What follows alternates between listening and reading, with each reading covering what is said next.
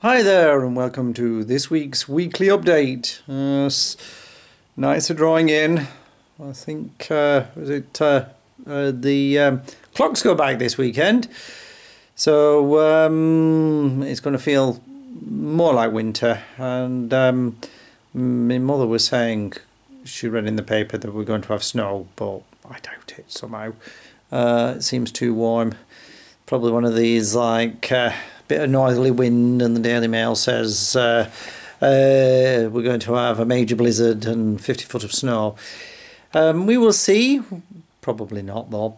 And as I've been doing, not very much. I applied for the £6 a week sort of like tax rebate for helping towards energy costs while working at home.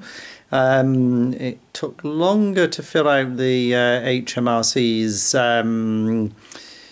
what was it, sort of like account that I had to set up than it did to actually apply for it. The computer said yes. But we'll see whether my tax code gets adjusted and I get the £6 a week.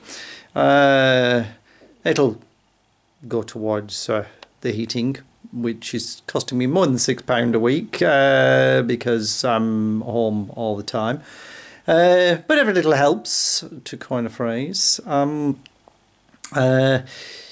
Going cycling is it's getting increasingly difficult because the weather's a bit crappy, and also some of the roads I normally go down don't have any street lights on, and even with lights it's always a bit difficult to see. And I've going to do a bit more walking, I think, than so to be like round and round the block. I'm going to get to know my local area very well, to say the least. So until next week, from a tier 2 area, maybe we'll be in a tier 3 area, who blooming knows. I still haven't got my head around these tiers. So until next week, goodbye.